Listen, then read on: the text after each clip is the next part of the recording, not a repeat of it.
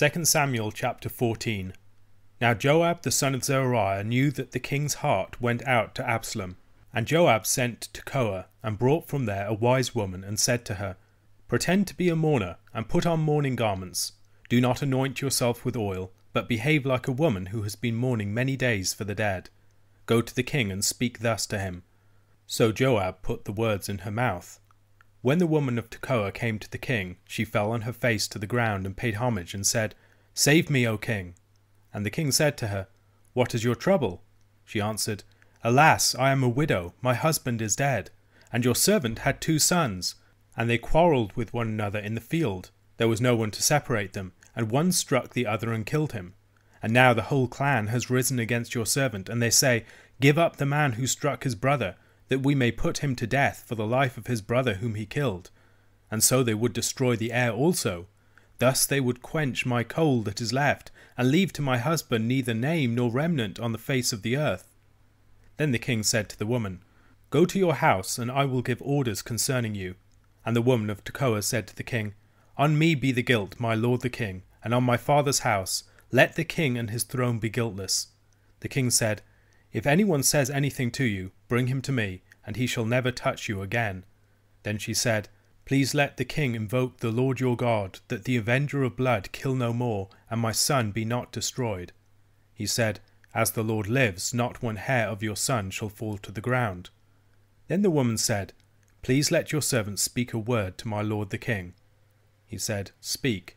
And the woman said, Why then have you planned such a thing against the people of God?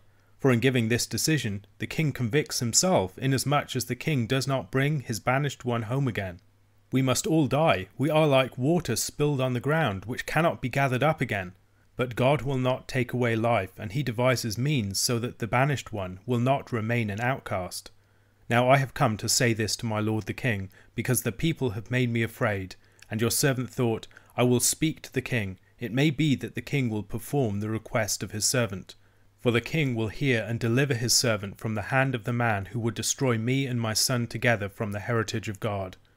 And your servant thought, The word of my lord the king will set me at rest, for my lord the king is like the angel of God to discern good and evil. The Lord your God be with you. Then the king answered the woman, Do not hide from me anything I ask you. And the woman said, Let my lord the king speak. The king said, Is the hand of Joab with you in all this?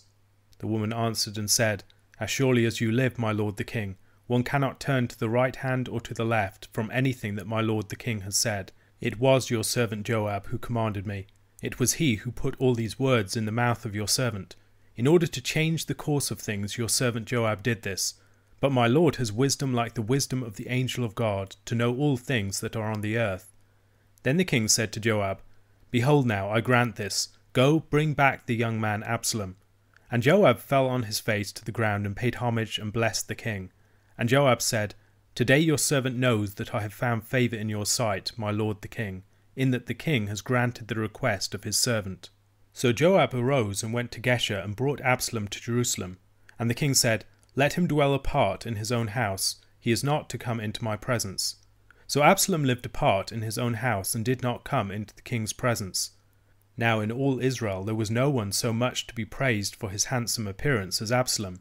From the sole of his foot to the crown of his head there was no blemish in him. And when he cut the hair of his head, for at the end of every year he used to cut it, when it was heavy on him he cut it, he weighed the hair of his head, 200 shekels by the king's weight.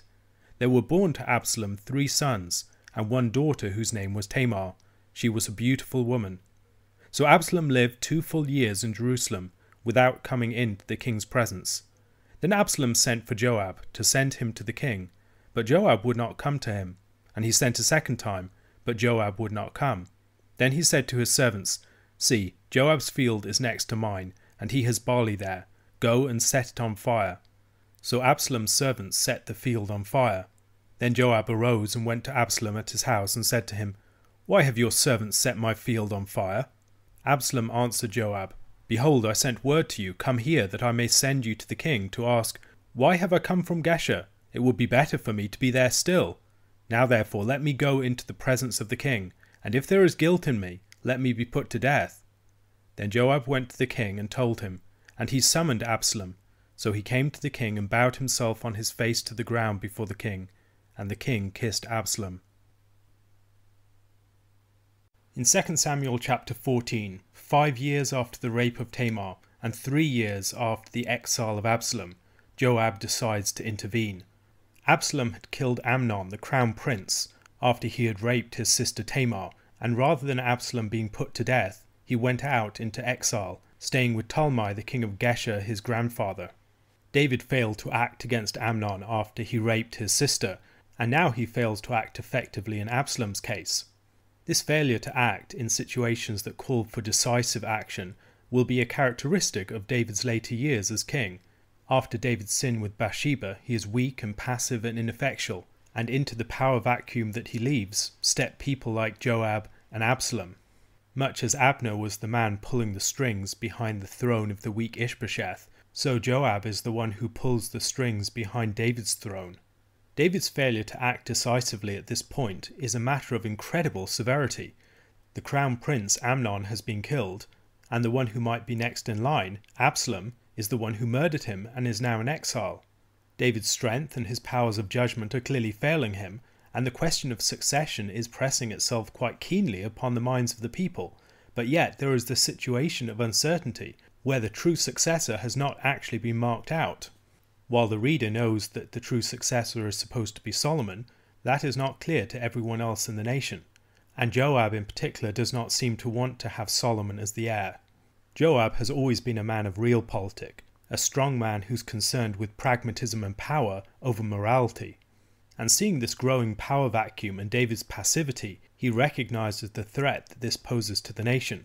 Joab also has a great deal of leverage with David on account of his knowledge of David's sin with Bathsheba and Uriah. We should bear in mind here that David's weakness is not merely as a result of his failing strength through old age. He has placed himself in a morally weak position relative to Joab and also relative to Absalom. He was made complicit in the rape of Tamar, his daughter, by Amnon, who had followed his father's example in the way that he had treated Bathsheba and gone even further with his rape of Tamar.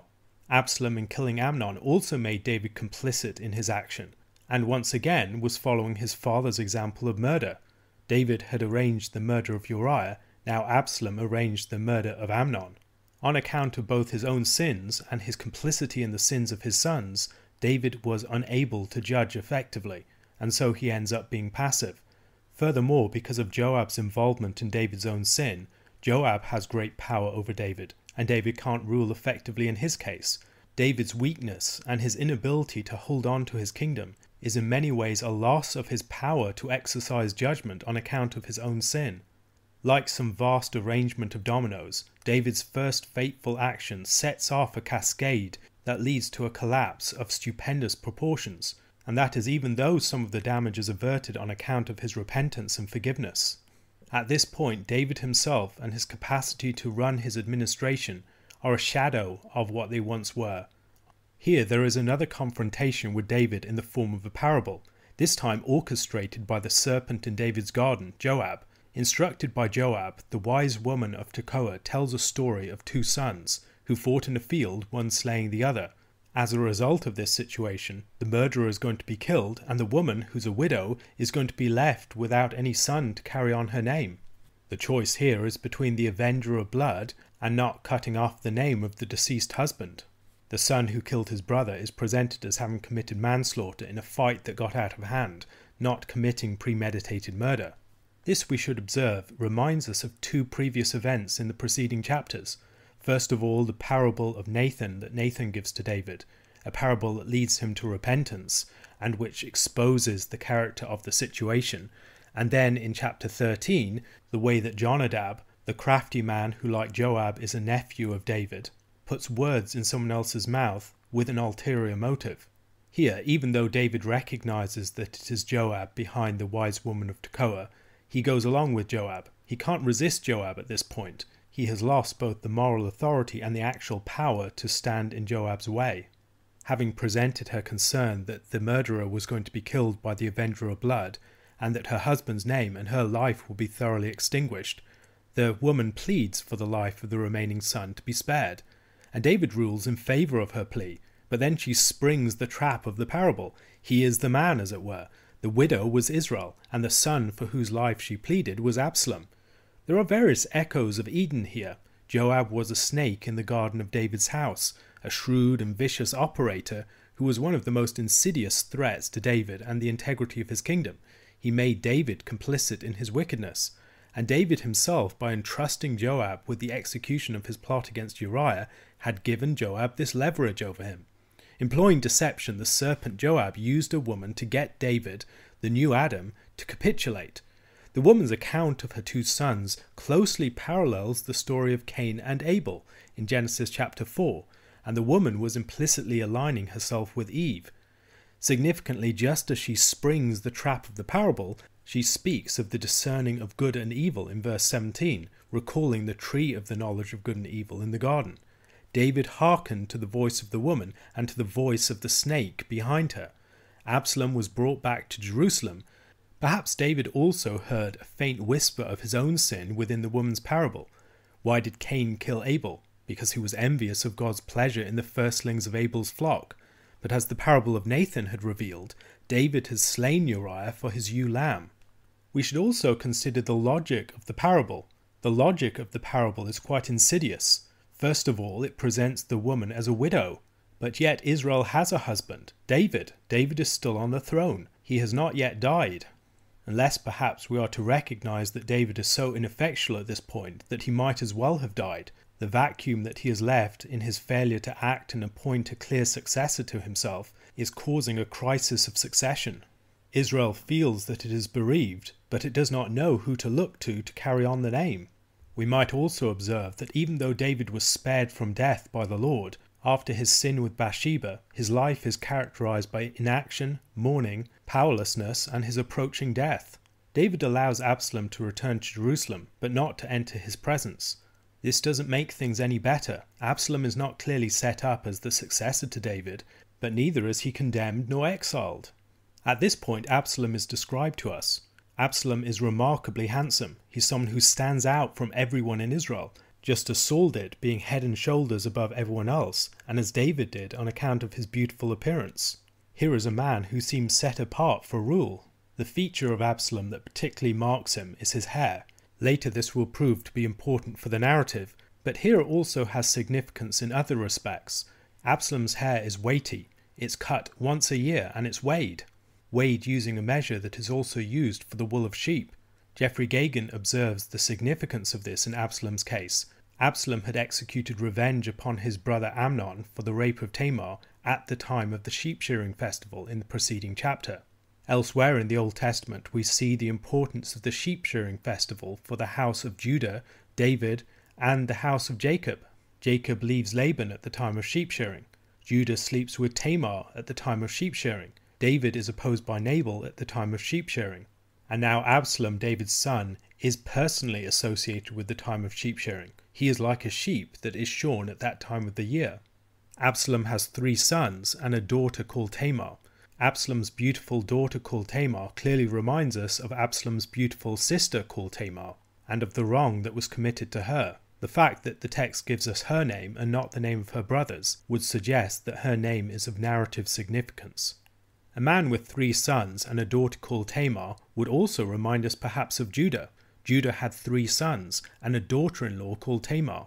Absalom reminds us of David, and even more so as he wins over the hearts of the people in the following chapter. He reminds us of Judah, the head of the kingly tribe, and he has various other auspicious features that mark him out as a kingly character. Perhaps we might also see some resemblances to the character of Samson, another man who is characterized by the weight of his hair and who burns fields of grain. Absalom, though he is back in the city of Jerusalem, is clearly not in his father's good graces and is not allowed into his father's presence. He is not satisfied with this position, so he appeals to Joab to act in his case, but Joab won't respond.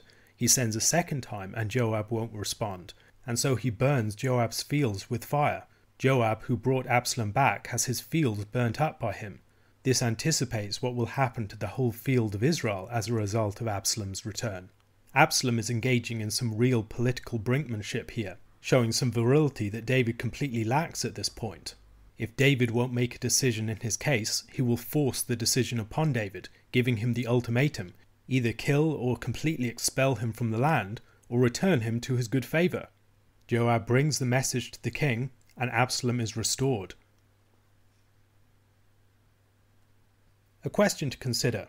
How in this chapter and the chapters that precede it do we see David losing his powers of judgment after his sins concerning Bathsheba and Uriah? Colossians chapter 2 verse 20 to chapter 3 verse 11. If with Christ you died to the elemental spirits of the world, why, as if you were still alive in the world, do you submit to regulations? Do not handle, do not taste, do not touch, referring to things that all perish as they are used, according to human precepts and teachings. These have indeed an appearance of wisdom in promoting self-made religion and asceticism and severity to the body, but they are of no value in stopping the indulgence of the flesh. If then you have been raised with Christ, seek the things that are above, where Christ is, seated at the right hand of God. Set your minds on things that are above, not on things that are on earth. For you have died, and your life is hidden with Christ in God. When Christ, who is your life, appears, then you also will appear with him in glory. Put to death, therefore, what is earthly in you: sexual immorality, impurity, passion, evil desire, and covetousness, which is idolatry. On account of these the wrath of God is coming. In these you too once walked, when you were living in them. But now you must put them all away: anger, wrath, malice, slander, and obscene talk from your mouth. Do not lie to one another, seeing that you have put off the old self with its practices, and have put on the new self, which is being renewed in knowledge after the image of its Creator. Here there is not Greek and Jew, circumcised and uncircumcised, barbarian, Scythian, slave, free, but Christ is all, and in all. In Colossians chapter 2, Paul has been highlighting the futility of turning back to the elementary principles and powers of the old age of the flesh, now that Christ has come, with all the fullness of deity and the substance of what was once foreshadowed. Now he drives home the point to the Colossians, underlining the practical import of this reality. Death releases us from the powers and the principles that once governed us in the realm where we formerly lived. However, even having been freed from these principles and powers, the Colossians were in danger of returning to live in terms of them, as if they were still governed by them. Paul isn't necessarily accusing the Colossians of having done this, but he wants them to be exceedingly alert to the reality of the danger. The danger is that they will subject themselves to ascetic regulations: do not handle, do not taste, do not touch, as if these were what true religion is about. Such regulations were prominent features of the Judaism to which Judaizing missionaries might be tempting the Colossians. However, all of these regulations are narrowly focused on material objects, and they arise from human traditions. While they may sound wise, like a true form of religion, they are really characteristic of a religion of human invention that imposes harsh treatment upon the body, but is ultimately futile in dealing with the true problem of the flesh and preventing its indulgence. It doesn't deal with the problem of the heart at the root of the fleshly condition. We should recall Jesus' teaching from Mark chapter 7 verses 18 to 23, with which Paul's teaching clearly has a very great deal in common. And he said to them, "Then are you also without understanding? Do you not see that whatever goes into a person from outside cannot defile him, since it enters not his heart, but his stomach, and is expelled?" Thus he declared all foods clean. And he said, "What comes out of a person is what defiles him. For from within, out of the heart of man, comes evil thoughts, sexual immorality, theft, murder, adultery, coveting, wickedness, deceit, sensuality, envy, slander, pride, foolishness. All these evil things come from within, and they defile a person." The form of the most likely Jewish ascetic religion that Paul is challenging in his teaching to the Colossians actually has much in common with pagan religion, with its shared preoccupation with the flesh, yet inability to tackle its underlying heart issue. True and faithful religion has a rather different character to it, and Paul goes on to discuss what this alternative pattern of practice must look like. The truth at the heart of a true pattern of Christian religion is the resurrection of Christ, and our participation in it by the Spirit. We belong to a different realm of existence, having undergone a translation into a new sphere of transformed life. We must live in terms of the freedom that this affords us. The new pattern of religion is founded upon the achieved fact of our participation in the resurrection of Christ, not some attempt to achieve resurrection for ourselves. Our death and resurrection is a fact for Christians, a fact that must be the fundamental truth of our existence. Our lives are now situated with Christ and God, and the full reality of our lives awaits us in the day of the revelation of Christ. Our current existence must be lived in anticipation of this, a living out of the reality-filled promise of what we will one day be. Behind all of this is the question of the real me. Who am I really? Paul wants the Colossians, and us, to answer this by pointing to Christ and declaring that our lives are hidden in him. And there is a real hiddenness here. We do not generally appear righteous, whether to ourselves or to others. We are all too aware of our own sinfulness and failings. Yet we have died, and will be raised with Christ. This is something that's sealed to us in our baptisms. We must live by faith in this promise, constantly declaring to ourselves the deep truth of our existence, against all of the appearances. We must constantly return to God's word about our true existence, and live in terms of it. Our true life is part of the mystery of Christ, a mystery largely hidden from the world, but gloriously revealed to God's people. God is like the sculptor standing in front of us as his blocks of marble, declaring that we are glorious images of his Son. To most eyes, of course, we simply look like great blocks of marble, bearing no clearly discernible form. However, the sculptor's word is an assurance that the reality of our existence is not defined by what we currently appear to be, but by what we are being fashioned into. Paul wants us to think of ourselves in this way. We are not primarily the unhewn block, but that glorious image waiting to be revealed by the work of the master sculptor upon us. Thinking of ourselves in such a manner, we will identify and act very differently. We will see a great deal in ourselves that doesn't belong to what we are to become. Rather, it is destined to become chippings and rubble, those parts that are to be removed from the marble block to release the glorious sculpture now trapped by them within it. We may define ourselves by certain of our sins, obstinately resistant to the chisel of the sculptor that would seek to strip us of them. These things, however, are earthly. They're marked out for divine wrath.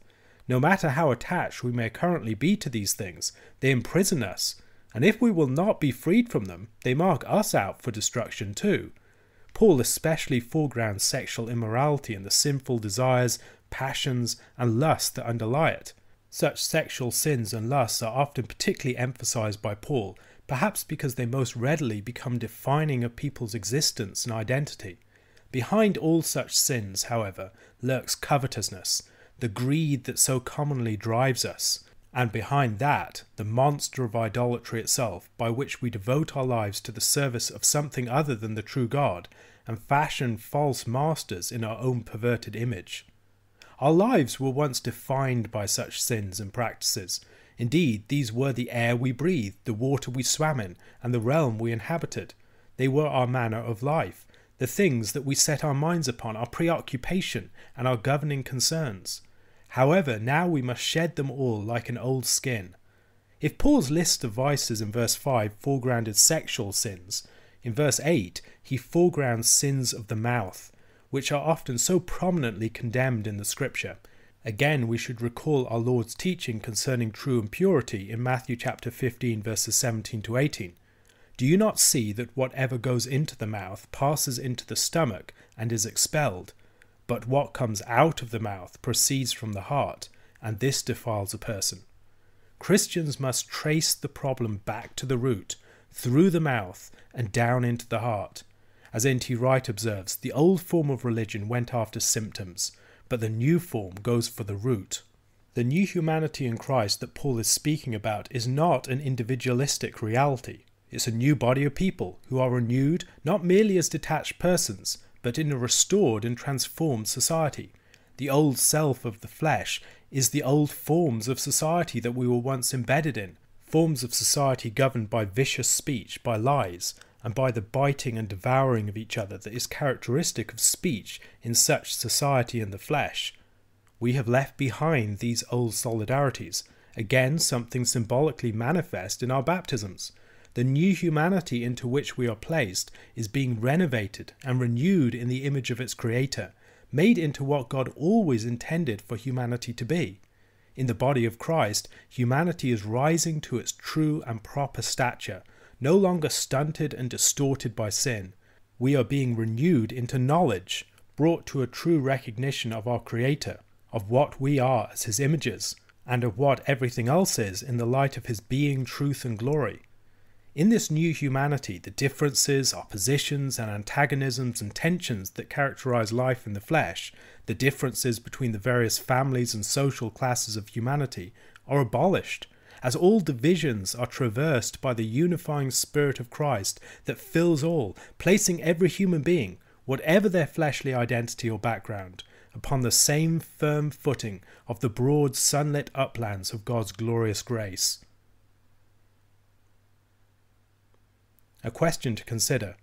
Here, as in related passages such as Ephesians chapter 4, Paul gives a special attention to the importance of a renewed way of speaking.